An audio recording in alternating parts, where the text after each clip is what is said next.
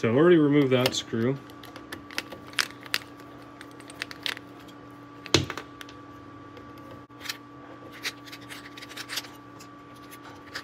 It's a 90-volt DC motor. Pull this out here. Got a red and a black.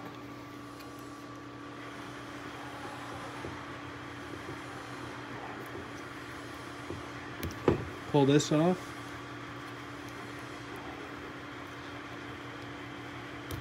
Okay, and I'm holding on to the one that the red one was connected to, and I just hook it up, force it together, just like that. So if it was red to white and black to black, we just flipped it, and that's all good. Make sure we put this back. Depending on the orientation of the gearbox, what we can do is I'm going to show you how to rotate the motor if you need to.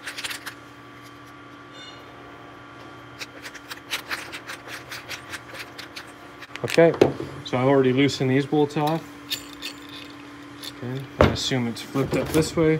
We're going to take these 3/8 bolts out.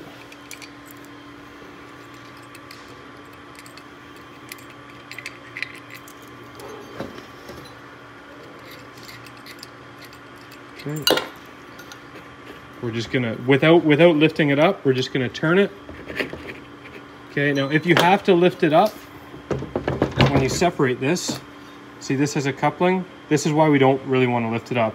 Now you see right in here, it's got mates, so we just need to make sure that these prongs sit in these holes, and that's why we don't really want to lift it up. So that sometimes just takes a second to get. So it falls down on itself. There's no gap there, so you can see it's in position, and right there we can thread our bolts in.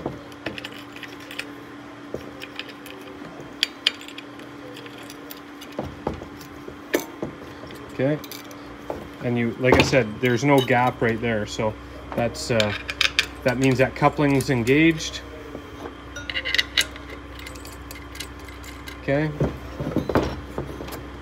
just gonna snug those up off the video, and then these 4 bolts right here, these get removed and it gets split. Imagine there was your drive shaft that was connected. Once you take these bolts off, the gearbox will slide right off this shaft with the key in it. Okay, flipping this is a matter of getting a 4mm Allen key.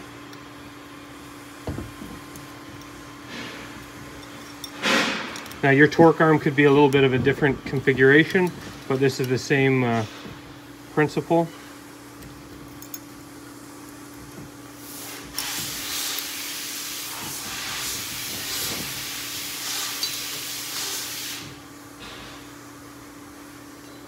Now you can see it's centered, this is centered on the shaft, so, okay.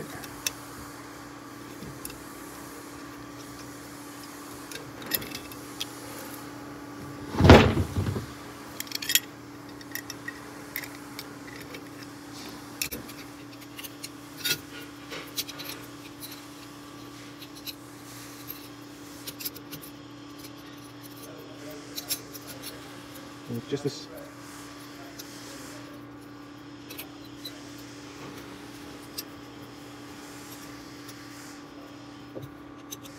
Just snug them up.